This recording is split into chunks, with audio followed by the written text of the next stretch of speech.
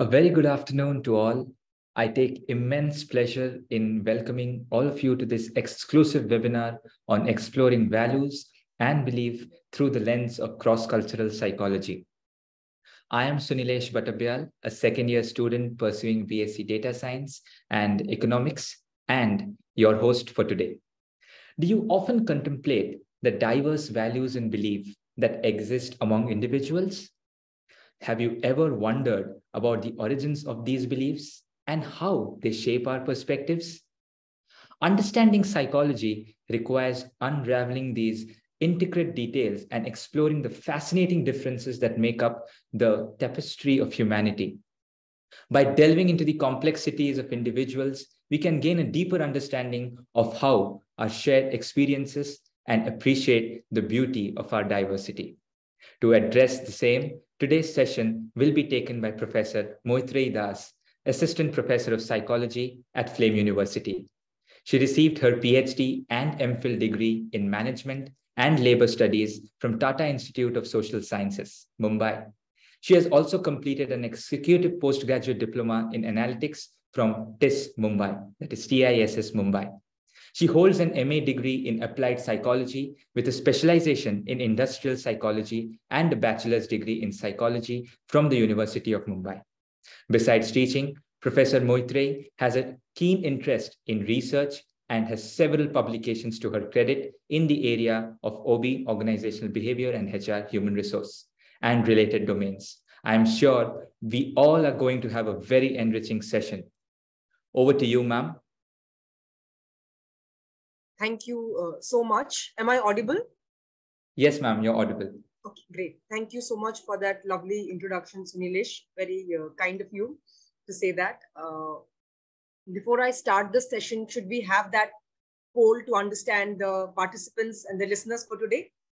Absolutely, ma'am. Great. We have the poll live now. All right, yeah. It would be great if people are filling up. Yes, I can see 11 responses. A lot of students, a few educators. Yes. Excellent, excellent. I'm very excited and I hope you too. So great. A lot of students and educators we have here. Lovely. And I hope few others would join in eventually. So hello everyone. Like Sunilesh said, I am Dr. Moitrayee and I teach psychology at Flame University, Pune. The main idea for today's session is to take you all through the journey of cross-cultural psychology and help you understand how the values, beliefs, myths, stereotypes, superstitions, stigmas, prejudices, discrimination are formed over time in human beings and how they are shaped up through our lives. The topic for today's session is exploring values and beliefs through the cross-cultural lens. Before I, go into the details of the session, I'll show you the first slide, and I hope it will be relatable to most of you, mostly the students, I think. Is the second slide visible to all? Yes, ma'am, it is visible to all. Okay, great. So you can see the common statements that people usually hear, right?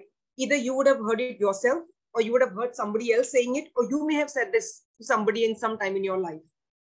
You're getting influenced by the Western culture. Is sushi even food? You've forgotten Indian values and Indian culture.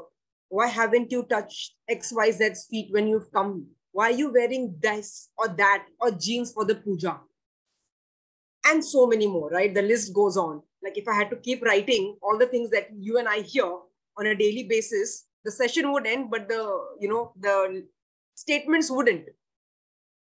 This idea between, you're getting influenced by the Western culture, you're forgetting the Indian culture, why are you wearing this, why are you listening to that, what is K-pop, what is BTS, what is K-music, and so many more, right? You would know it better than me.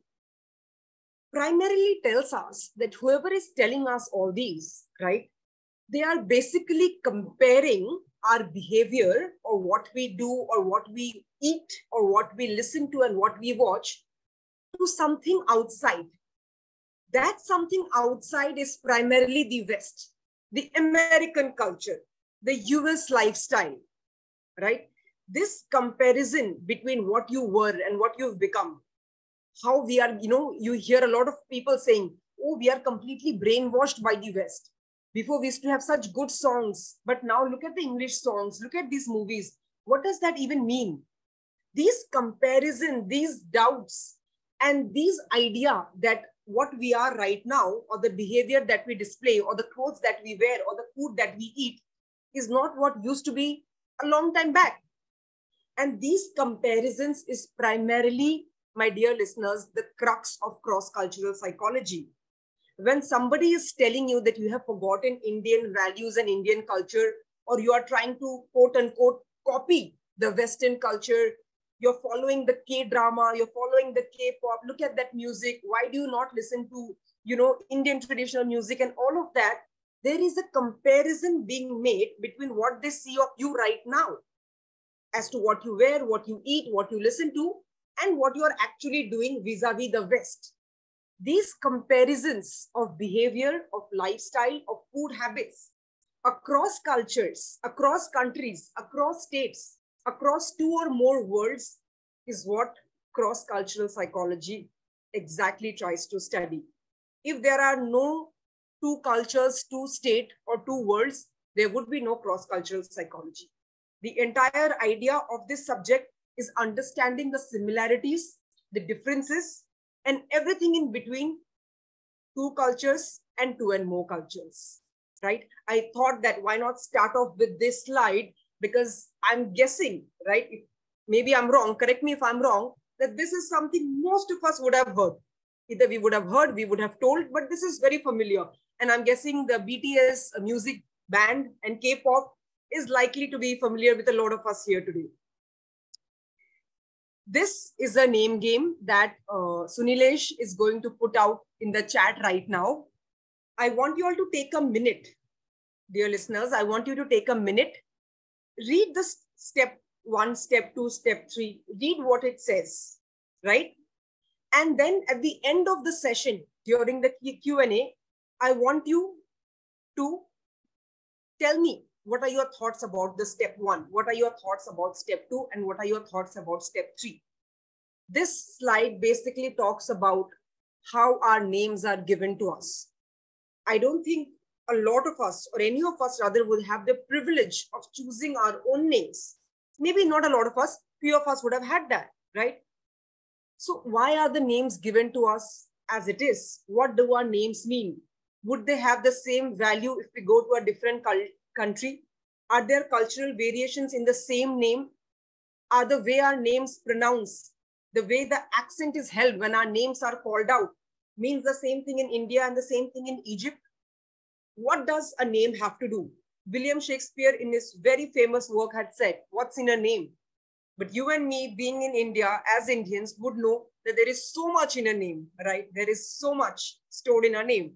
So I wanted to introduce this name game and, tell you all to take a minute to read the step 1, step 2, step 3.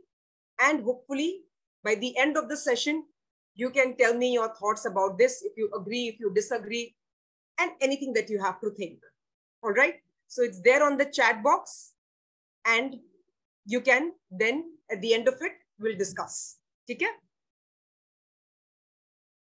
Moving on to the next slide, right? Like I already said, cross-cultural psychology. I already made a brief introduction to the session. The crux of cross-cultural psychology is comparisons. The crux of cross-cultural psychology is understanding the similarities and differences between two and more cultures. I have two very good friends, dear listeners. One friend is from Uttar Pradesh and the other friend is from Kerala. We've been friends since school time, right? And I'm from Assam.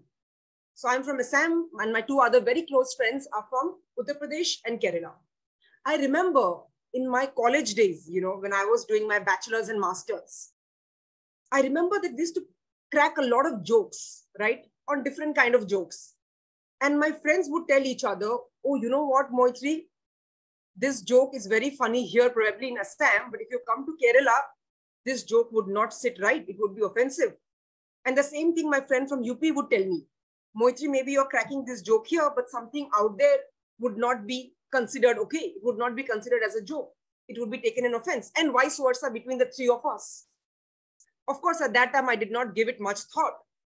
But as I climbed up my educational ladder and started thinking about what this means, why is a joke that is funny for me can be taken as an offense for someone else? What does it mean that, in Assam, you people may find this funny, but in XYZ state, that joke may not sit well. Right now, when I'm talking to you all, I'm thinking about those jokes again. And I can only imagine how not normalized and offensive those jokes could have been or are in different states because of the way people have grown up. The way I grew up in my state, with the resources that my family gave me, with the privileges and comfort and luxury that I had, is very different from somebody else's lifestyle in any other part of the country or state or world. For me to think that the thought processes that I have grown up with, my worldview, the way I look at the world, the way I understand the world, is going to be similar to every other person who has grown up in XYZ state, be it New York, be it Canada, be it Mumbai, be it Pune, is absolutely wrong. The idea that all of us have our worldviews, have our knowledge based on how we grow up, dear listeners. We grew up probably with some comfort, some luxury, some privileges that somebody else in a different part of the world would not have grown up with. Is it fair to then expect that at this stage in life or at any stage in life, when you meet, you would think, if I understand this, why does not XYZ understand this? If I find it funny, why does not XYZ find it funny? Or anything for that matter. Because then you have to think and critically think, where is the other person coming from?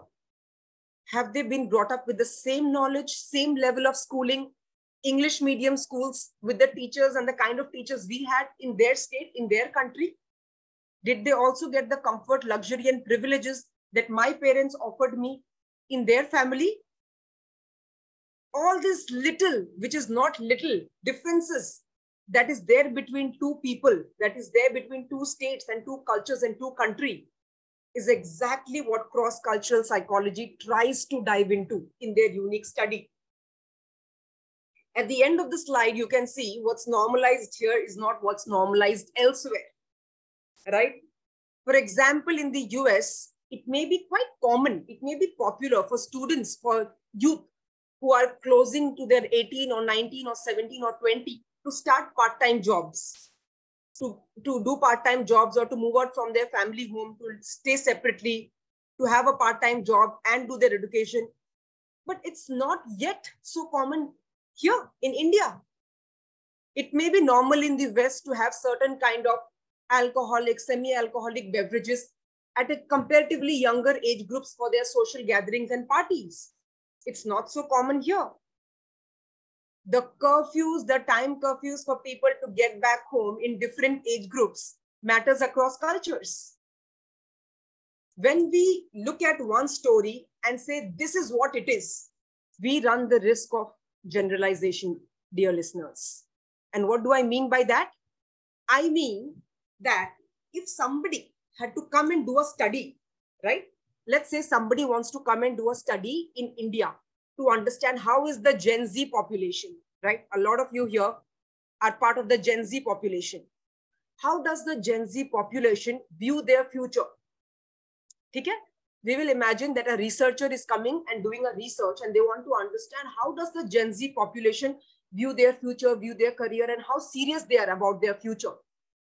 And they would come, sit and talk to the 50 of you or 100 of you, let's say, who are in the seminar. For example, 100 of you are in the seminar and they would conduct a study with the 100 of you. They would try and ask you, what is your views about your future? What do you want to become? How serious are you for your career? How motivated are you? And 10 questions. They would do the study with 100 of you. Then they would go out and publish a result saying that in today's times, Gen Z population is extremely serious about the future and most of them want to become doctors. Is that right or is that wrong? Based on the 100 of you, who are in the seminar, they would have done a survey and then they would have published a result saying that in 2023, the Gen Z population mostly are inclined towards going in the medical field and want to become doctors. Very, very wrong. Absolutely wrong. Why? Why is that so? Because this study was done only with the 100 of you, right? It was, and where do each 100 of you come from? We have no idea. You could come from urban background, semi-urban background, rural background, semi-rural backgrounds. We don't know. The study was done in this place and time with 100 students who are from India, and then generalized to explain that Gen Z global population has these thoughts of becoming medical. Somebody sitting in Egypt, somebody sitting in Kazakhstan would say, no, not at all. Why does this study try to generalize? We then run the risk of generalization. A study done on a small population in a different country, when used for global knowledge, runs the risk of generalization, which gives us extremely inaccurate and false information. That is why critical thinking, questioning everything before accepting anything, and always being inquisitive about whatever comes up, whatever you hear, is very, very important, my dear listeners. Very, very important. If we quickly take up any information, accept it without questioning, don't use our own heads to critically think and start labeling people, start judging people based on that one piece of information you read, we run the risk of inaccurate judgments, labeling, and false shaming and blaming, which is something that we see today in our country, in our world, on a day-to-day basis, right? That's why cross-cultural psychology means critical thinking runs in the blood of it. You've got to think everything that you hear and know before you put a label on anything, anyone, right? This slide, yeah. This slide comes with an interesting poll, right? And Sunilesh will share the poll with you all before I move on to the 6th slide. Sunilesh, yeah, great. Yes, ma'am, the poll is live. Excellent. Yes, dear listeners, I'm waiting for your answers, please. Excellent, excellent. A black cat crossing the road is a sign of bad luck. All of you said superstition. If you eat stale food, you could have an upset stomach. All of you said it's a fact. Excellent, dear listeners. You know that all the 4 pictures that you see in this slide are part of somebody or the other superstitious belief, and they are not facts. Keep chili in front of your door. Buri nazar se bachenge. The black cat crossed the road, stop for 10 minutes, or else you're likely to meet with an accident. A glass has broken, bad luck for 7 years. Put this face with a Nimbu and Bhagwan ka picture at the end of your truck or vehicle or somewhere. Then bad energy will not enter your space. This is something a lot of us do it, a lot of us.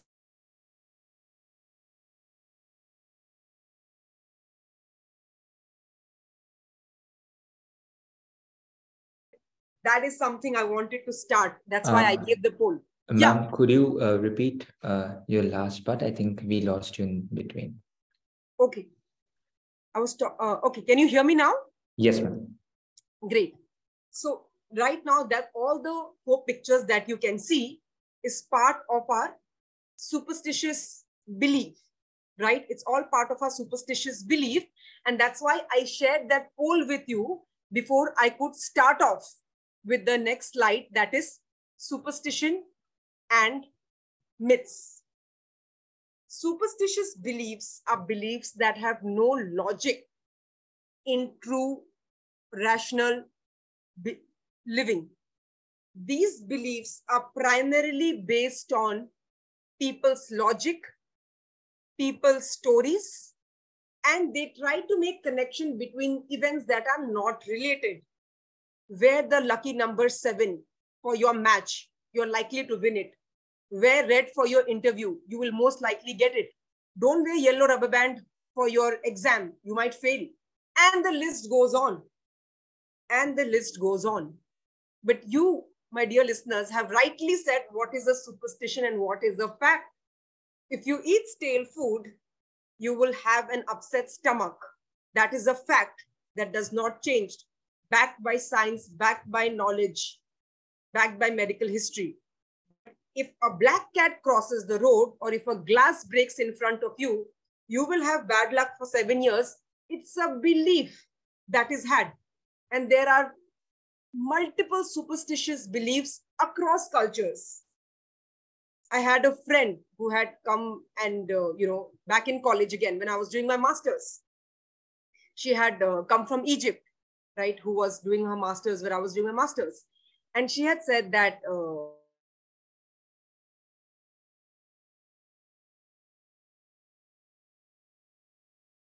Ma'am, we lost you again, ma'am. to the whole of the country. She told me, Moitrayee, in my family, if we take bath before 1 o'clock, right? If we take bath before 1 o'clock, we believe it's bad luck.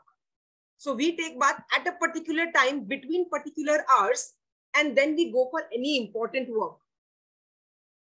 And this practice has been going on in my family for the last 15 years. And then I laughed it off and I said some other belief that we have, superstition. And she said, really? And I remember us sharing, superstitious beliefs from the ones that we follow in my family and the one that she follows in her family in Egypt. And this goes on across people, across cultures. If you run a random Google search, superstitious beliefs in US, superstitious beliefs in Egypt, in Bangladesh, in India, China, Pakistan, you will get multiple searches, dear listeners, multiple searches based on what people believe. What does this tell us? This tells us that while what you believe may not make rational sense to you, right, or to somebody else, it is still someone's belief. It could be someone's even stronger value coming from their traditional history, from their past, from their ancestors, and that's why they are upholding it till now. That's what makes sense to you does not need to make sense to somebody else when it comes to beliefs and myths. There is a very beautiful distinction between superstitions and myths. Myths come from stories, folklores that usually involve supernatural humans, fancied people. Somebody would have said that Sita crossed that road. In Ramayana, Sita crossed that road and she went to heaven. It's a myth, right? So then the belief would be that anyone who crosses that road usually will go to heaven no matter how they live their life. So these kind of superstition and myths are something that guide us, not just us as people in India and Indians, but people across the world and across the cultures. And then you really got to stop and think, how many beliefs do we have as people that actually have no sense in rationality, that actually make no logical sense, but people still follow it? Devdutt Patnaik, a very, very popular writer, mythological writer, writes on business, writes on management, writes on Indian mythological stories and religious aspects, had said in an interview with Hindustan Times, fact is everybody's truth, fiction is nobody's truth, myth is somebody's truth, right? What are the common myths that you hear? You can write down in the chat box for me, dear listeners. It would be great to see the myths that you hear day to day. Mental illness is a joke. Mental illness is a lie. Is a myth I hear every day, even among my family members, sometimes among my people that I work with, not here, that I used to work with in the past, and people that I usually talk to. Are you sure there's something called mental illness? Or this is just something you all are hyping it up in the new generation? So it would be great to see the kind of myths that you all hear, because I'm sure we hear so many myths. Stories about menstruation, right? If you Google search, what are the menstrual myths that need to be broken? If you are having your periods, if you're on your menstrual cycle, you must not wash your hair, or a demon is likely to come at night. You should not use perfume, or you're inviting a genie. You must not go out after 6 o'clock. You're inviting a bad spirit. If all of this, you're on your periods. And bath rituals, something that I spoke about my friend in the past.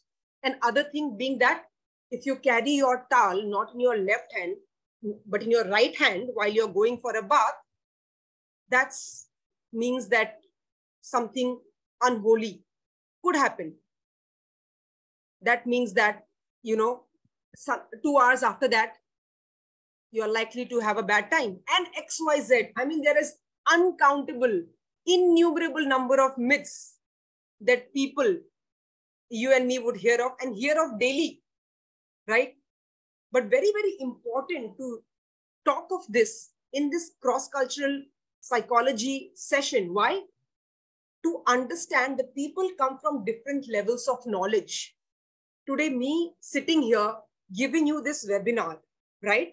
And you also come with the understanding. A lot of you are writing interesting things in the chat that I can see. Don't step into the temple. Consider periods impure. Excellent. Ananya, Aditi, and probably a lot of you are writing that I will see by the end, are aware of these myths. But somebody who has not got the education that you and I have got, somebody who has not got chances to sit in these seminars, workshops, and webinars that you and I have got, somebody who has not got the privileges that you and I have got till date, can I compare with them and say that, oh my God, you don't have to believe all that. That does not make sense. What are you saying? Without understanding where this person comes from, without understanding that there's a difference between the source and type of knowledge we both are saying. We are talking about factual knowledge. The other person is talking about traditional folklore knowledge. But to demean someone, to shut down someone without understanding the truth of their upbringing and environment and life is not the way to go when we study this subject. Everybody believes in different things. Everybody has different values. The true idea of this subject is having an open mind and critically thinking. Why did someone say what they say? What do they mean by it? And genuinely being interested in understanding the differences and the similarities, right? I mean, like I said, you all can go on with the superstitions. You can go on with the myths that would not end. And very beautifully, you all have actually given those two answers of the fact and the superstition. Fact and a myth. You know the difference.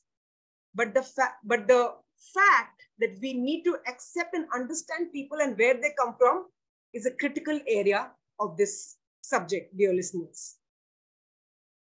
I'll show you the next slide. And I think a few of you, if not all, would be aware of the character that I'm going to show you. Is it visible to all? Does anyone recognize this character? Somebody, anybody? Do you all recognize this character? Excellent, Anindita. Gloria. Yes, right. A lot of you in capital letters. Excellent, excellent. Lovely. Yes, I love Gloria too. Nice, very nice. So, dear listeners, for those of you who don't know, this is the English show that I'm talking about called Modern Family. A lot of listeners have already written that in the chat. Lovely. And this character's name is called Gloria. She is not a native English speaker, but the family that she is married to right now are from the US and they're native English speakers.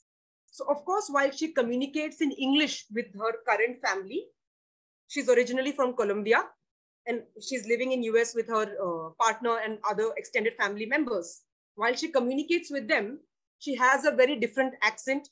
And a lot of times she may not understand a few things, subtle things that they say.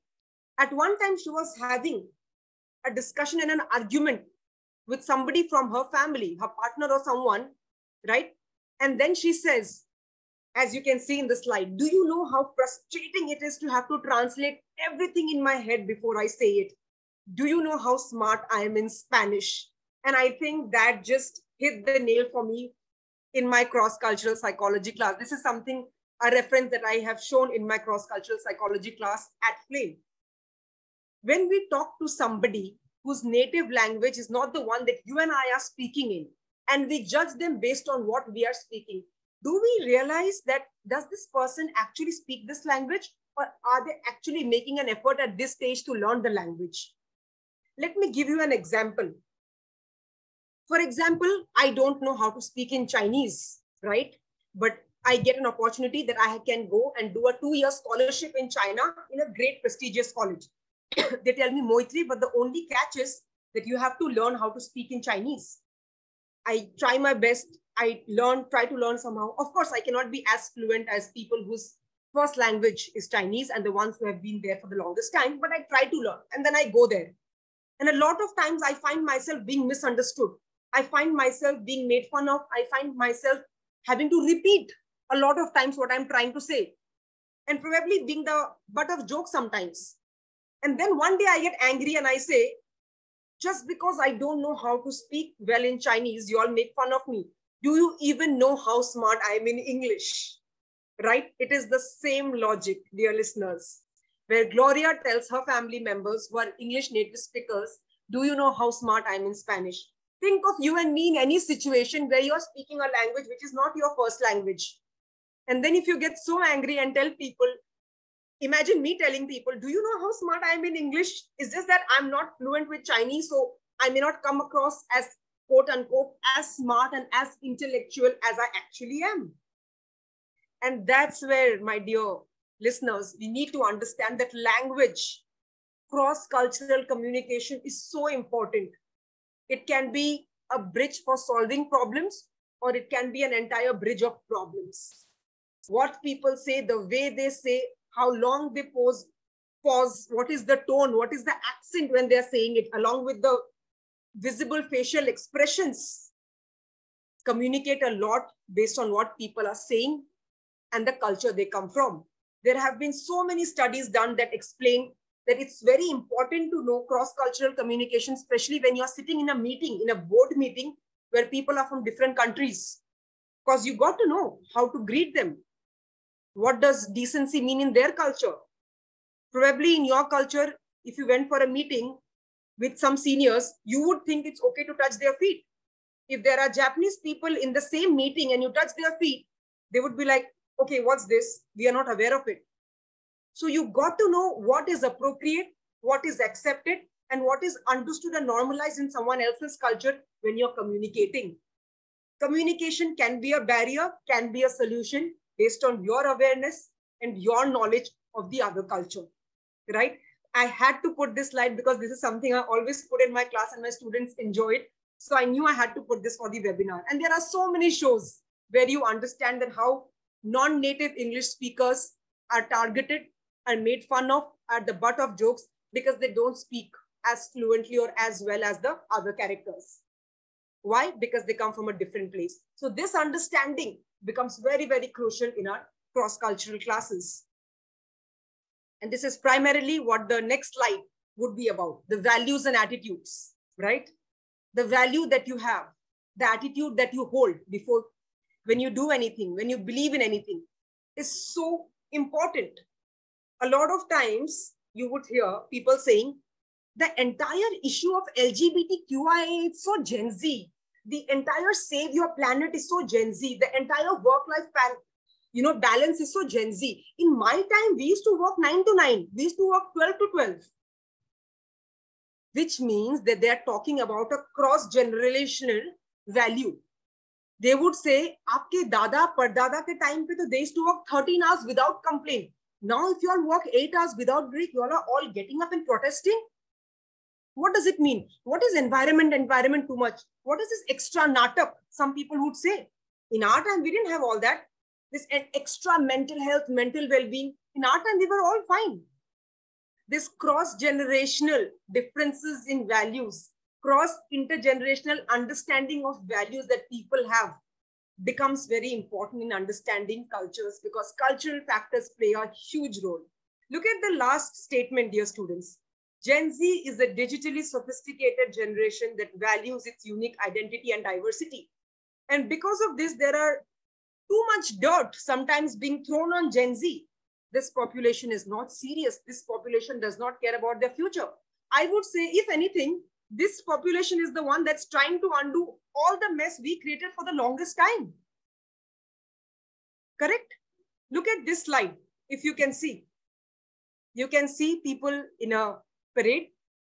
You can see Greta Thunberg talking about environmental protest. You can see work-life balance, and you can see people carrying cardboard saying planet over profit. The values that people nowadays, and more so Gen Z, values. These are the factors that really drive our living system today. Sustainable living, letting people live the way they are. There are too many cases on LGBTQI+ rights, and our government and our courts are still deciding over many factors. Legalization of same-sex marriages, giving equal rights, right?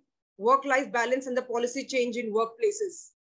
How this happens culturally, how this happens intergenerationally, it's very important. You would hear news that in some countries, same-sex marriage has been legalized. In some country, abortion is not allowed. In other country, it is allowed. And differences like these. It not just tells us about the people there, but it also tells us about cultural factors that drive policies for legalization of LGBTQI+ rights, policies for the work-life balance, policies for environmental sustainability. How culturally these important factors drive us is very important. What you and I value may not be something that somebody in other culture values. But it's important to understand how these different policies and cultural factors across these values drive laws and legalizations in courts and legislative buildings. My final, not too final, but closing to the end, idea about stereotypes. Yes, somebody had their hand raised. Should we take the question at the end, Sunilesh? Yes, ma'am. We can take the questions at the end. Okay, great. We have a poll coming up now. I'm looking at your responses already. The poll is live now.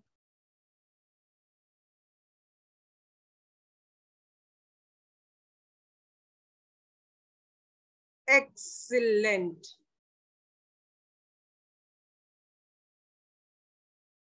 Very good. Right. Gen Z are not serious about their careers. It's a stereotype.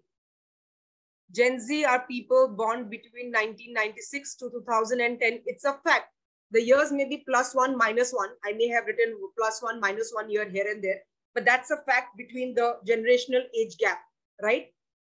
So that is a fact. And the first one is a stereotype. The idea, dear listeners, of what facts are and what stereotypes are has been excellently displayed by you through this short poll. Why stereotypes are harmful, right? I meet 2 people or I meet 3 people and I speak to them who are currently in their, let's say, class 5 and 6 or class 10, 11, and they tell me something about their future. And they say that, they don't care how their future is, how it looks like, or whatever. And then I go and tell people, you know what? Gen Z is not serious about their careers. They don't care. My conversation based on 2, 10, 20, 30 people does not give me the right to go and generalize and form a label about a complete population with no solid facts on my hand. Same thing that happens when we say that Indians are like this, Americans are like this, Chinese are like that, Egyptians are like this, people from Kazakhstan are like that, and so on and so forth. Stereotypes make our lives easier because you don't have to use your head to make rational judgment. You can quickly label anything based on your choice, based on your 1 or 2 interaction, or based on something you have seen on an account of once or twice or thrice. But is it the fact? No. If right now I'm sitting on a webinar with you, right? And then I tell, and then I can see that 8, 9, 10 of you, or all of you are extremely enthusiastic and I'm loving it. And I'll go and tell my other colleagues, whenever you have a webinar, you're always going to find such people who are supremely enthusiastic. And I generalize this idea. May not be true.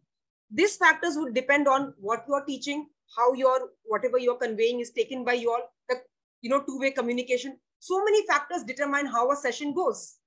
But without judging, without having a proper rational information or logical thought to why something has happened the way it has happened, for us to say, Gen Z are like that, Indians are like that only. Oh, you don't know people from Pakistan, wo to aise hi hai. These harmful stereotypes can completely wash away our logic and does not give us scope for rational thinking, dear listeners. And it is so dangerous. You can look at the last statement. Stereotypical beliefs such as Gen Z are not serious about the future, or interracial marriages are less stable than same-race marriages. We have all the statistics. We have the divorce rates. We have the rates for domestic abuse across. And the facts say nothing based on what these two statements are. Because you have had few instances, you have heard few stories, you have met few people who were not serious or whose marriage did not last, does not mean you can go out and form a stereotype and label it, which most of us do, because like I said, easier to label than to think. And that is what happens when you're looking at cross-cultural science and you try to question and critically think before forming a label, right? Very, very important. There could be a few career counselors here who are, looking at their career counseling sessions, helping students, which is primarily their work, their job description. A few tips, a few quick tips, before ending the session would be the 4 factors that you can see here: bias, awareness, new information, and the best choice for students. Like I kept saying about our personal biases that we may have, how quickly we are to label, how quickly we are to stereotype and generalize based on our encounters. It's very important that when we are career counseling and helping students choose their colleges, that we keep in mind that the most important factor is the interest of the students. We may have had some good experiences or bad experiences with certain institutions, with certain colleges and universities, and it can be our duty to tell the student about it, but to make sure that we are not biased. To make sure that we don't color our judgment or the student's judgment based on our experiences. Because the main goal for us when we help students is to make sure that we are aware of all the opportunities, any new information coming up in the educational ground, we are completely aware and up to the time. And whatever biases, personal biases that we may have, or favoritism or hatred towards one or the other college or university is kept at bay, and the student can take their decision. We are here to guide them with all the information, and then they can judge what they want to do. There is an interesting poll here, which I think it's very simple because I already discussed half of it. I'm sorry, I forgot. The poll was supposed to be, I think, before it came. But Sunilesh, no worries. Please send the poll. Yeah. Yes, ma'am. It is live now. Yeah. Go ahead. I already discussed half of it, but I'm still excited to see what you all have to say about it.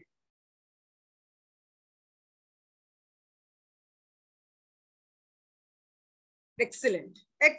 Absolutely. Students' best interests are a top priority while helping them select colleges.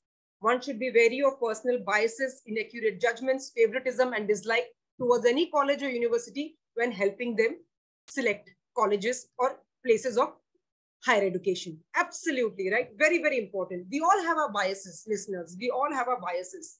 We can't really undo with them, but what we can do is be aware of them and try our best not to let it dictate our every life decision, choice, or the advice that we give someone. Being aware of it is very, very important to taking the step to solving it, right? Read this, take a minute, read this, and just see what you think of it.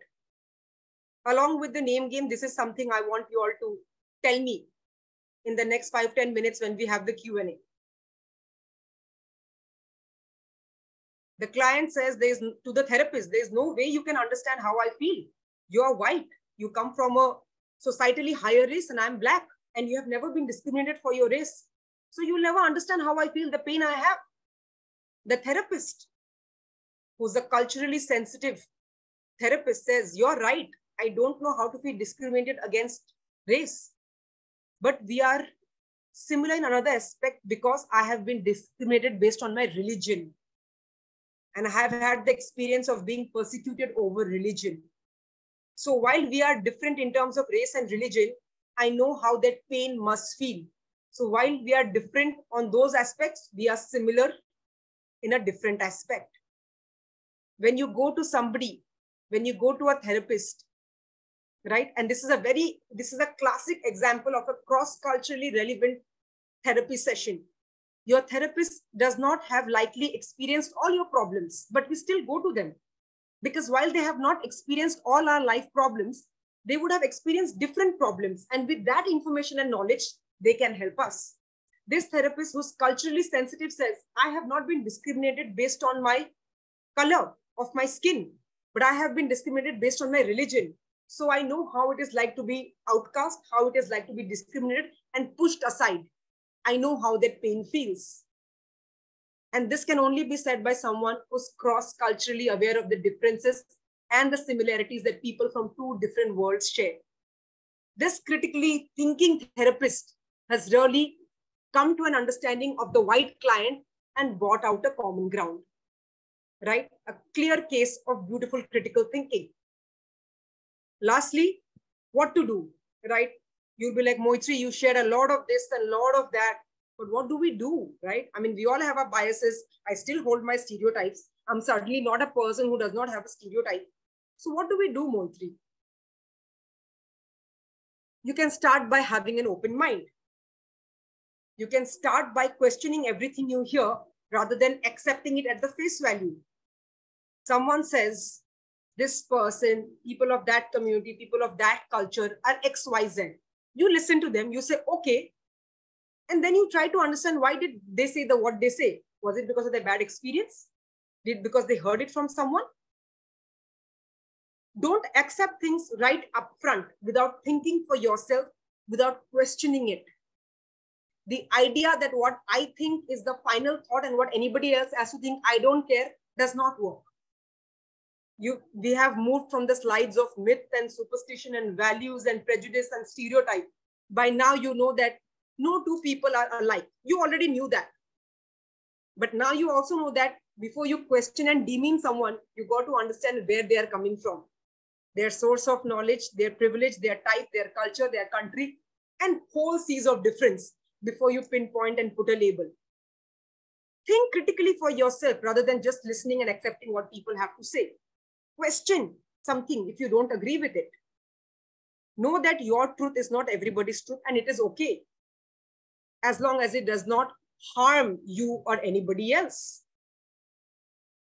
As long as it does not harm you or anybody else. That's very important. We can have our differences, but if my differences is encroaching on your comfort and on your privacy, then that's a thing to question. Differences are okay, but my differences should not hamper your life and vice versa. Lastly, be kind. We will never know all the answers, dear listeners. We will never know. There's at this time giving you this webinar session when there is global violence. Manipur has been on fire for the last 50 days. Our government has not been able to find the peace truce for the same. Well, I don't want to go into the political situation, but you know that there is global violence. There is war going on. What happened in Afghanistan, what's still happening in many countries. We are living in times of political and human turmoil, and it's only seemingly getting worse. So just be kind, because we will not have all the answers, but I think being kind and compassionate does go a very, very long way, right? It goes a very, very long way, dear listeners. So be kind and compassionate. At the end of the day, that will always be a positive step, even when you don't know what to do. This is something that Sunilesh would, send it to you all over the chat, or probably mail it to you all for the ones who are in the session. And you can mix and match what are the social graces accepted in which country. This is also something I put it out with my cross-cultural psychology class. And I tell my students, go read and see what is accepted where and do mix and match, match the following. You all have in school probably. Which country, what is accepted, which social grace is accepted in which country.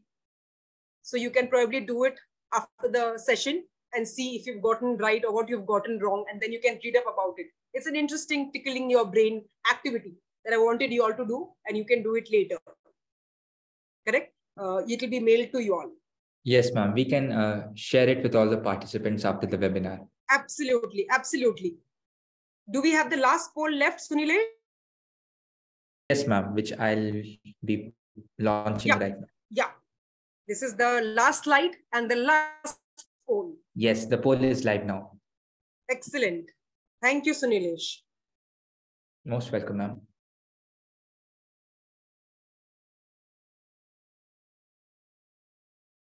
Excellent, excellent. Critical thinking is the core of cross-cultural psychology. Our beliefs and judgments about people are always correct. No, they hardly are. They are not always correct. Beautifully said. Beautifully, called out by the participants. My way or the highway does not work. Having an open mind, critically thinking, questioning before accepting, and being kind along the way is very, very important. These are the 3 screenshots that I put here because I wanted you all to go back and just do a Google search. You will get all of it. You can Google search. I can send you all the PPT. Not to worry. This PPT can be mailed to you all for all those who are interested. You can go back, look back, read up on them and see what you agreed with, what you did not agree with. We can then have a healthy debate sometime. I always tell my students, please don't agree with what I'm saying. If you agree with something, okay. If you don't agree, let's have a healthy debate and chat. Let's know where the differences are and why we are saying what we are saying. Correct? So this will be given to you. You can then go back and see what the myths about India are, what the myths that shape Americans' thinking, and what are the 8-period myths. You can go back, Google it, the PPT will be with you, and you can see if you agree with those myths, if you don't agree, why not, can all be then discussed. You'll have my email ID and we can all do it, have a beautiful discussion later. And that, my dear listeners, brings me to the end of my today's presentation. This is technically my last slide, which says thank you in different languages, probably other than 2-3 languages. I don't know what are the languages that, their thank you is written in, but I thought that was a beautiful end to a cross-cultural session with you all. So thank you, right? A lot of you may know the languages where the thank you is written, so that will be great. And I had an absolutely great time speaking to you. And now up for the Q&As. Yes. Firstly, thank you so much, ma'am. I think the last 1 hour has been very insightful and the listeners will surely agree to me. Coming to the question answers, ma'am, we have one question. It says anonymous attendee. I'm reading it out. Ma'am, is it called cross-cultural differences even if you are living in the same city and have differences in opinions? Or does geography matters in this concept? Geography, excellent question, my dear student. Excellent question, whoever that, I'm guessing it's a student or somebody else. Geography, of course, matters a lot because when I'm talking about 2 states, 2 countries, geography is very important. But there are differences between people living in the same state and 2 different parts. So those are differences in opinions. Those are differences in understanding. But right now, when I'm talking about cross-cultural, the main focus has been on geography. That's why 2 cultures, 2 states, right? There are cultural differences between the same family members staying in slightly further geographical locations in the same state. So the cross-cultural study goes subcultural and sub to subcultural. The studying between differences just don't end, students. It just doesn't end. And that's the beauty of the subject. But when I gave this lecture, the primary focus was on understanding differences geographically, right? Like UP, Kerala, Assam, and of course, East and West and the countries for that matter. The second question says, how do you think cross-cultural marriages affect how a culture lasts during globalization? How does it affect the children of these marriages? How does cross-cultural marriages affect how a culture lasts during globalization? So see, beautiful question again. When we're talking about cross-cultural relationships, right? I don't think anything can be looked at in silo. While we are talking about a culture, like for example, take any family where the mother is from one state, the father is from another state, the siblings are from 10 different states. So this kind of a absolute mix, absolute cocktail level of cultures is on a complete rise in this globalized world. because the world is a small global village now. A lot of times when you ask people which country or which state you're from, I'll tell you, they take offense. They say, I'm from the world. I don't think I need to be bounded or limited by geographical boundaries. It matters only in my passport. It doesn't matter for me as a human. So whoever asked this question, very beautiful question. And it's important to know that these cross-cultural relationships, be it marriage or not a marriage, of course, marriage for legal purposes, it's on the rise in this global world where people are now claiming their own religion, claiming their own beliefs, and letting go of many, many heteronormative practices and systems, one of which is the institution of marriage. I hope it answers your question somehow. I would request all participants to type in your questions in the Q&A option and not the chat window, because it becomes a little difficult to tally both. It's a kind request. You say difference in... Yeah. So, ma'am, we have another question. Yeah. Ma'am, would you say difference in opinion, thoughts, etc. is only across generations or within Gen Z too? And how do you think this affects the development of our generations? Of course, differences in opinions, thoughts, is across generations and within Gen Z and within every generation. So people who are right now, let's say us as late millennials and early Gen Z, for example, there are differences in thoughts, values, and opinion between everything that we have grown up in. Correct. Because we are conditioned to believe the societal values of the time we grew up in. The time I grew up in, it was very, very important for me to have certain practices in my family, in my society, in my environment, if I wanted to be considered an in-group, if I wanted to be considered an insider. But now the entire point of insider does not matter. People don't mind now standing out and being different.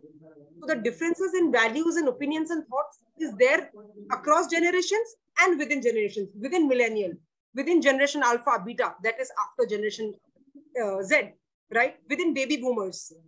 And this is all because of how they were conditioned, the resources they grew up with, and what the society made them or told them to believe at that time. Yeah, next question. Yes, ma'am. So the next question says, there seems to be a lot of stigmas of people regarding other people of different cultures. Do you think the thought process of these people can be changed, or when working together in a group, when these ideologies clash, how can a common ground be reached? Like I said, right, ideology clashes will always be there. My last slide, what to do? No, it's easier to write than to actually believe in it, than to actually execute it.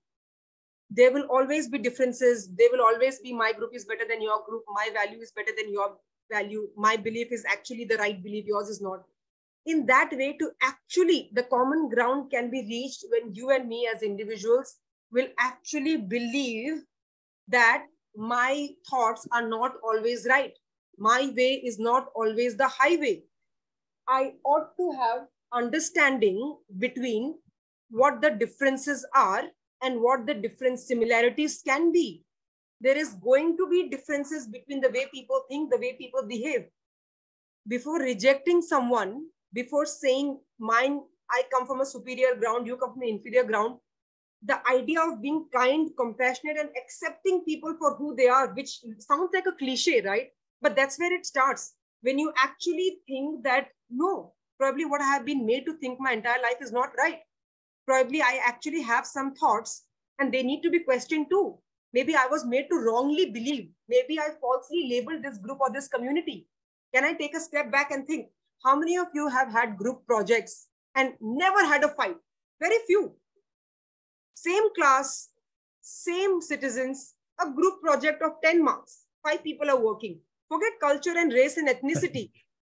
Very few people can actually sit successfully for a group project because there will be clash. But at some level, you have to negotiate between the differences and accept without, questioning the other person. Yeah, next question. Yes. So Swarnika asks, what is cultural appropriation in the context of cross-cultural psychology? Okay.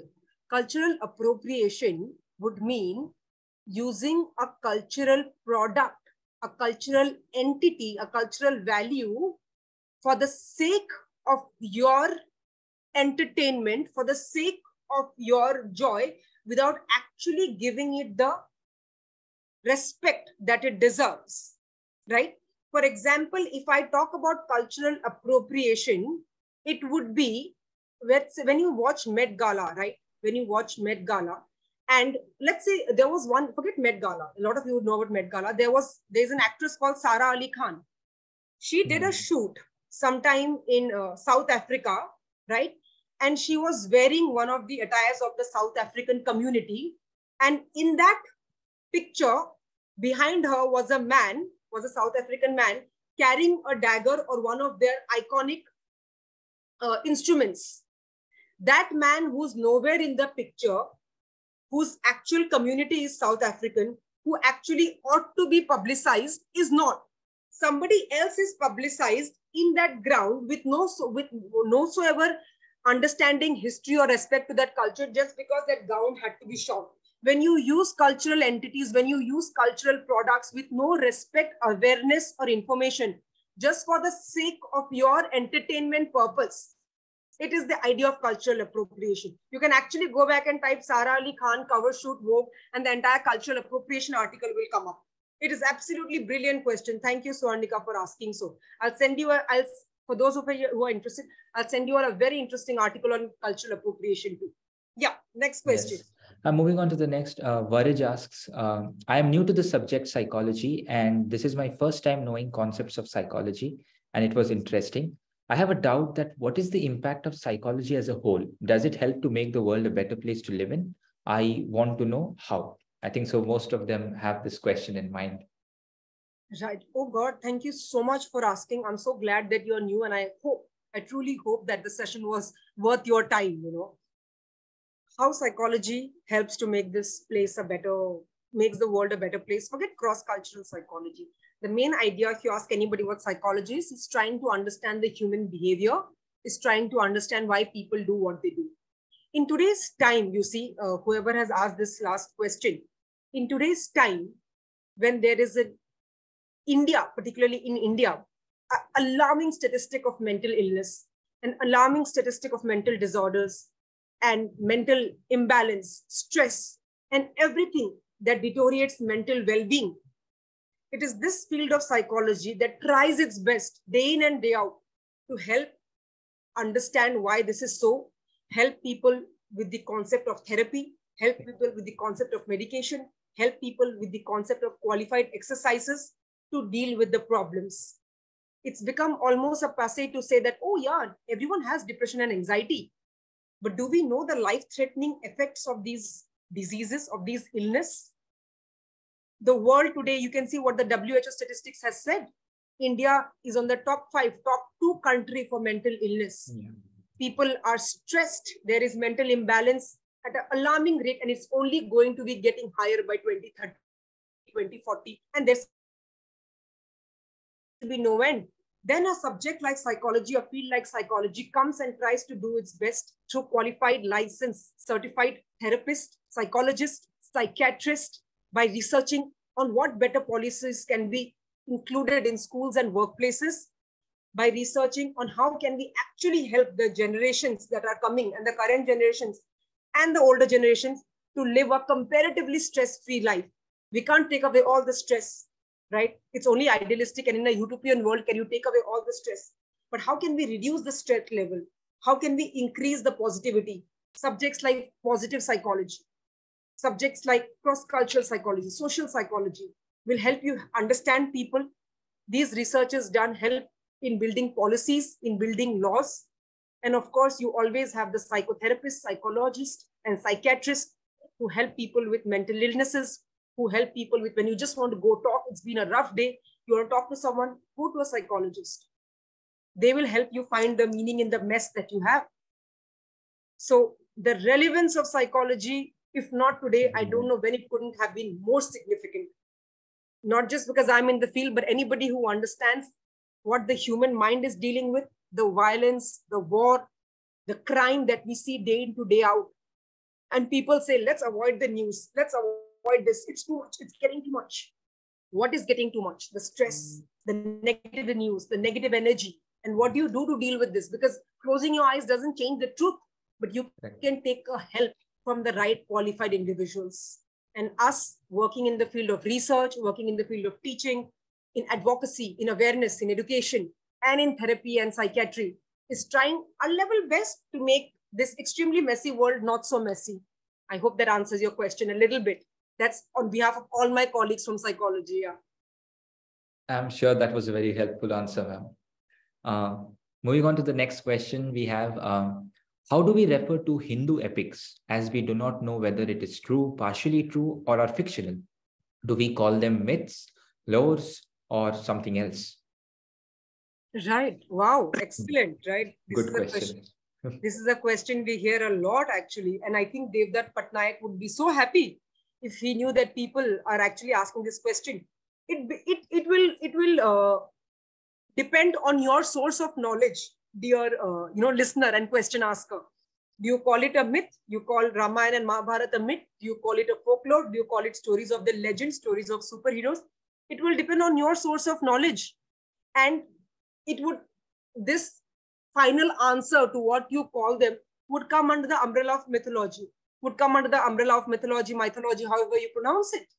Because studies, right, have said that there was no actual truth or no basis in rationality when people have spoken about this stone was lifted by Hanuman, that road in Sri Lanka was made by XYZ, and that character from Mahabharata. But people who have worked and written on this will use these characters to talk about everyday narratives. So what you call it is up to you, until unless you're actually talking to someone who is an expert in mythology, and then they will give you their explanation of what it is and why it is. That's why I said Devdutt Patnaik, who is an expert in this area, will have his take. But if somebody else says that I don't believe in it, it's all nonsense. Before you actually start and get angry and say, how dare you? Ramayana has actually formed the basis of our, childhood and what we watch today. The entire fight against the movie Adipurush. A lot of you may be seeing the controversies, protests, and ban in Nepal and ban in so many countries that Adipurush has wrongly depicted Ramayana. How can you insult Indian values? How can you insult Indian tradition? Ban the writer, ban the director, ban Adipurush. Why? What does Indian culture and Indian value mean? Who are the people who are saying ban? Are you saying ban? Am I saying ban? Who are the ones they are saying ban? Why is it affecting them so much? Why is it affecting them so much that Ramayana is being depicted in a way which is not right? Why are they saying that XYZ's haircut is not right? In Ramayana days, no one wore this t-shirt. Because their source of knowledge and their source of value is so strongly entwined to Ramayana, which according to them has been wrongly depicted in Adipurush, that they want to ban it all. So it depends on whom you're talking to and where their source of knowledge is coming from. Excellent question. Wonderful. Yes. Okay. This seems to be an interesting question. Ma'am, as you know, teens argue a lot with their parents. Most say it is because they're rebellious and argumentative, or maybe even due to hormones.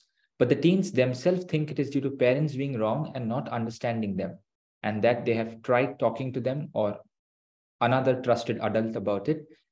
What is your take on this, and how can it be solved? Wow. Very relevant. Very, very apt, very relevant. Something that I have had parents come in my office at Flame and speak to me. Something that I have spoken to students in my different meetings. First and foremost is something I'm going to tell you that you've already heard. Cross-generational gap. Generational gap, right, is something that is very commonly heard. There are times when your children are trying to tell you something based on what they know and what they feel, and they're trying to convey it to you, and you may be unable to understand it because of where you come from. And you may compare it to a time ki par hamare time mein to maine ye nahi kiya. Even my parents were strict, or even my caregivers were not like this, but I did it well. You can't be comparing your life and how you were with your family members to your child and how they are. You have to understand that two generations grew up with different resources, different time. This is a digitally born, footprinted era. Their resources, their exposure, their awareness and information and knowledge is very different than what you or your family, the parents' family, grew up with. There will always be differences in many a times between families of parents and children, especially teenagers, whatever you call them, right? Whatever the difference may be. But it's important to actually see and understand each other's point of view, which is very difficult, right? That's why the conflicts. but actually try to understand my child is trying to convey something to me. Where is my child coming from, right? My child is also born in a time or is there in a time where digital knowledge has exploded. Social media, TikTok, and whatnot. The awareness, exposure, what they know through their phones is something that you never had in your time. So it's very possible that there are a lot of things you will not agree with. But I'm going to go back to my last slide and say, try having an open mind and see if there is some way you can find a middle ground. Because there has to be some response, right? Conflicts are always going to be there. Some form of understood negotiation can only be come across between you and your child based on the relationship that you share with your child. And of course, it's also up to your children to see how much they can understand where you're coming from. You may be saying, don't do this, don't do that, because of reasons that you've already had past experiences. But while it's important that we let our child experience life for themselves and make their own mistakes, we also want to be careful and wary there so that they don't step into the wrong scenes. But at the same time, we also got to give them autonomy and treat them the age group they are in so that they feel that my parents are caregivers and not watch keepers, where the conflict comes. So yeah, basically finding a middle ground and having an open mind to understanding where both parties come from can be helpful. So yes. Yes, Sunilesh. Yes, ma'am. Okay, clubbing these two questions, very similar. What is the difference between social psychology and cross-cultural psychology? And what are the implications of cross-cultural psychology for areas such as education, healthcare, and workplace diversity? Excellent, excellent. Difference between cross-culture and social psychology. Social psychology will tell you the similarities and differences between the social concepts that you see in society. Why people behave a certain way in groups. What does, biases in confirmation mean? When we look at psychology, there are more than 15 to 20 branches, and every day there is a new branch that we mostly hear of. Social psychology will help you understand people's behavior in groups. Why people, there are so many studies that have done through experiments that show how people behave in group versus how people behave when they're single. If you think of yourself and see how you behave in a classroom versus how you would behave if you were having a one-to-one tuition with me, vis-a-vis now in a webinar. This social behaviors, this social aspects across our lives, across the concepts, theories that you talks about social psychology. Social psychology and cross-cultural psychology. Interesting difference is that cross-cultural psychologists' primary objective is to study behaviors, similarities, and differences across two or more culture. Social psychology's main idea is not to understand the differences across two or more culture, while that may be a part of it. Their idea is how to understand social conformation, social justice, social prejudice, how people behave in groups. What is the meaning of bystander effect? Why, if there was an accident today, 10 people are there, nobody's coming forward to help because everybody's thinking the other person would help. What is the idea of social loafing? When you do a group project, 1-2 people always lag behind. Arey, baki sab kar lenge na. So the problems and the benefits of working and staying in a society, staying in groups, and how does the group mindset function? When someone says, let's lead a protest, the other person says, you go, I'll be behind you. Why does someone agree to lead something where they know the outcome will be disastrous? And why are the people taking a backseat?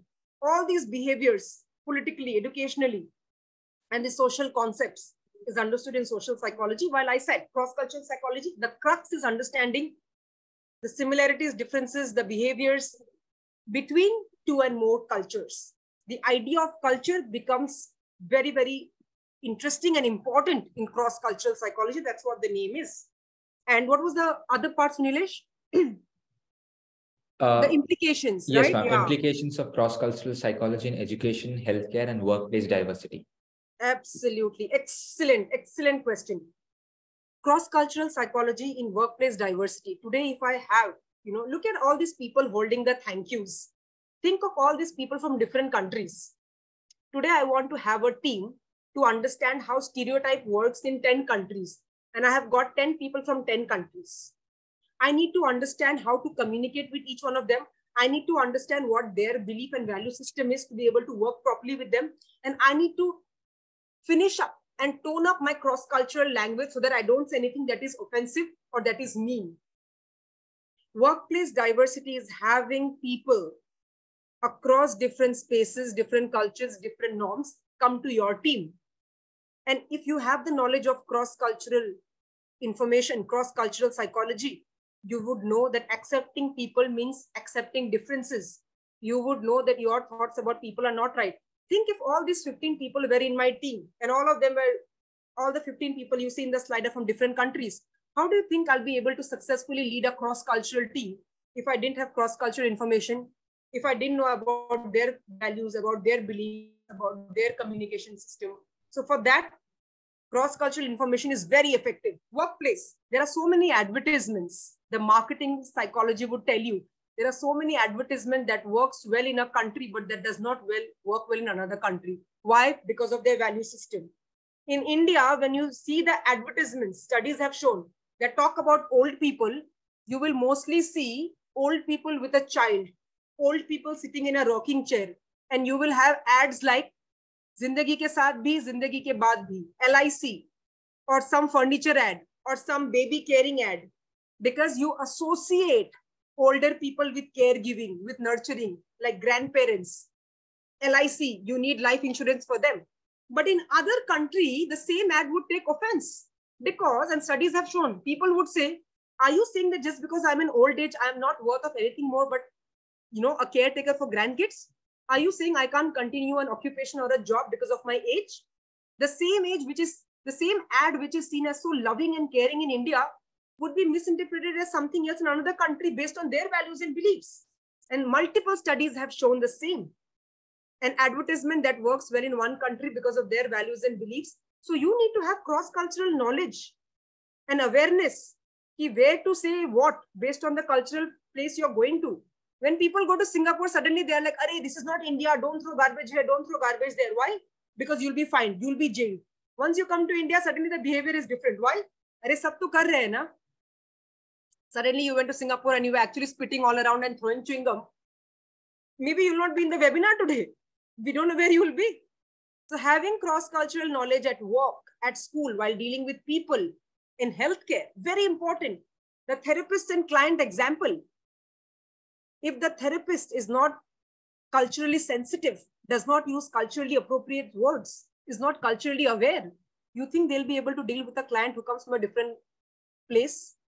Someone who's coming from a war-torn land of Afghanistan and has now taken refuge in a different country is going to the therapist, and the therapist is from, let's say, Bangladesh.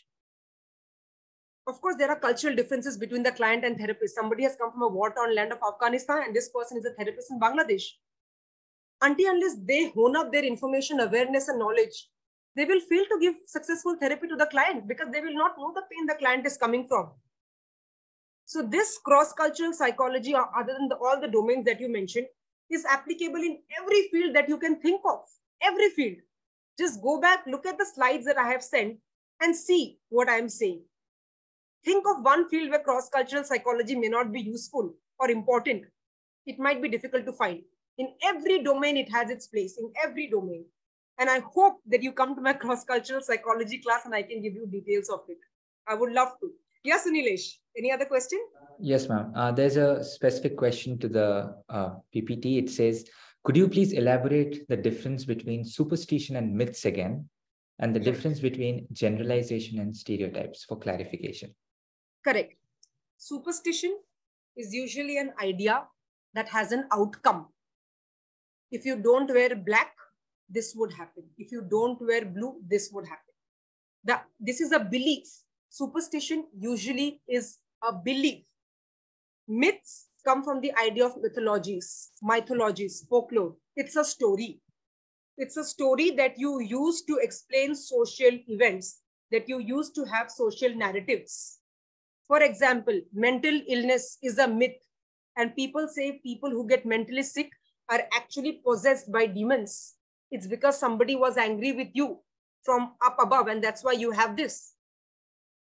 In period menstruation, the period myths are, if after 8 o'clock you wash your hair, the genie comes because you're on your period. There is always a supernatural hero, a folklore legend, or a comparatively scary figure that is a path of mythological stories that form your myths. Myths are primarily stories. Superstition are primarily beliefs. Stereotype is when you generalize a set of your thoughts based on your events.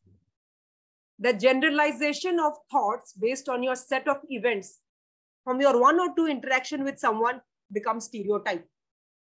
I have spoken to 8 of you in this webinar based on your chat and Q&A. And then I have generalized and said that, okay, this is how Ma'am, your voice is breaking. Connection webinars will be based on just one connection that I conducted today. And stereotypes generally. Hi, is it better now? Yes, ma'am, it is better now, ma'am. Your voice was breaking for the last 30 seconds. Right, right. So stereotypes usually are negative connotation. Indians are this, US people are that. The connotations for stereotypes are usually negative in nature. And when you form a common belief and when you generalize a set of beliefs to have an understanding that may not be true for a group of people or place or behavior, it's called generalization. It's called stereotype. So generalization is a part of stereotype. It is a process of stereotype. Okay, I hope that's clear. Thank you, ma'am. There's a question from Kaushik. What is the most common strategy used for cross-cultural communication? Could you give an example? Right. Of the many strategies that are used for cross-cultural communication, negotiation usually works best. But again, I wouldn't say best, but a lot of studies that were done, they have shown how negotiation seems to be very, very effective while having cross-cultural communication. Because when you're at a workplace and you understand that the other party, I'm dealing with a group of Japanese delegates who have come to Flame, right? And I know that they have certain beliefs and values that are maybe very different or that I absolutely don't agree with. But I have to come to a middle ground because we have to sign a document. We have to sign an MOU. We have to sign an agreement. What I can do is understand, negotiate. I should understand where they are coming from. They should be able to understand where I am coming from. It's a 50-50 journey for both ways, from both cultures. And then to negotiate and come to a common understanding, right? But this only happens when you're aware of the cultural information, of the cultural processes of the other culture. If I have zero knowledge about Japanese culture, the Japanese delegates who are coming to Flame, or about how Japanese, when it comes to business, when it comes to work, and I don't know how Japanese people function on work, I would not be successful in the way I talk with them, in the way I deal with them. It's because I have to be aware and know how Japanese people function at work. What do they mean when they mean business? Why and what they say, and everything about their culture as much as I can humanly understand. Only then will I be able to successfully negotiate, because I also understand the culture they're coming from. Same with them, they'll be able to successfully negotiate with us Indians at Flame if they understand where we are coming from and come to a middle ground so that it is a win-win for both. Again, many a times it may not be successful, but this is one of the most effective strategies shown in many studies. Yes. Yes. Okay, this happens to be the last question in the Q&A box. This is from Kalyani. What are your thoughts on people saying that people who discuss and enforce topics like cross-cultural psychology need to be more tolerant and not be oversensitive? How can we convince them of the importance of the topic? A very important question. Wow, Kalyani, lovely, beautiful, right? I wish you were right here and I could see you, then I would actually give you a applaud, just like everyone else's question. Absolutely amazing. You know, in today's world, Kalyani, you would know this probably a lot better than me. That's why maybe the question. If you say anything and if you happen to share your true feelings and thoughts with anyone, they would say, oh my God, you're so sensitive. Oh my God, you're oversensitive. Don't think too much. Stop overthinking. These are some things you would commonly hear. For the people who are saying a lot of all these, how can you convince? Of course, you and me both know that convincing anybody for anything is not easy, or else our lives would be much easier, our personal and professional lives, if we could successfully convince people.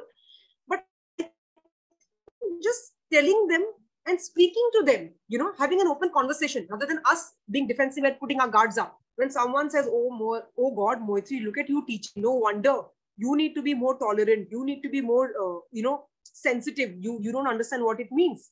I think I can just help them by listening to them and by asking them, what do you mean when you say this? And why do you say what you say? Having an empathetic and genuinely being interested to listen to why they are saying what they are saying is a very good starting point that I have seen in my life, and I'm sure so have most of you. So, sorry, can you just repeat the question again, Sunilesh? Yes, ma'am. The question was, what are your thoughts on people saying that people who discuss and enforce topics like cross-cultural psychology need to be more tolerant and not be oversensitive?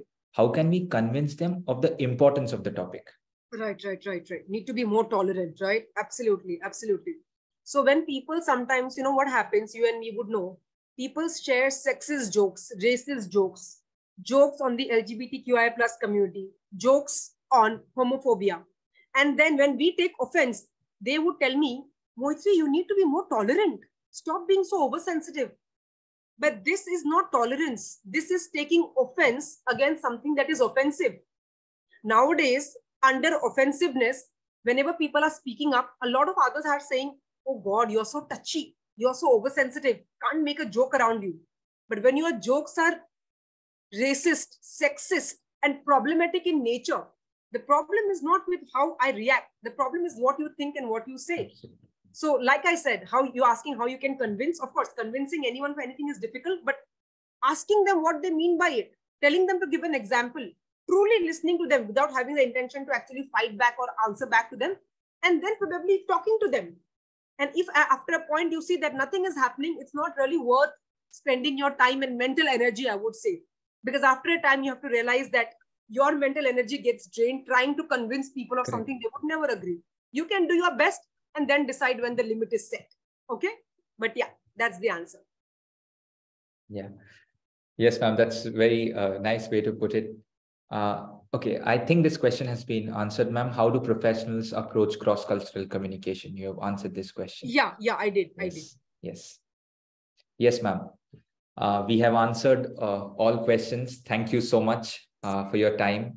We have spent half an hour for the question answer session, and I'm sure all the questions have been answered. Thank you so much, Sunilesh. Thank you so much to all the listeners, and thank you for moderating the session so beautifully. And all my put my pose then, and eating your head and disturbing you. But thank you to you and all the listeners. What a pleasure it has been. What a pleasure. Thank you so much. Thank you so much, ma'am. Thank you to all the listeners. As you mentioned, I think they had a very insightful session, and the questions also were very thought-provoking, and I'm sure they have taken home some good thoughts and lessons from this session. I hope so, Sunilesh. Thank you so much for the contribution. Thank you. Thank you so much, ma'am. Good day.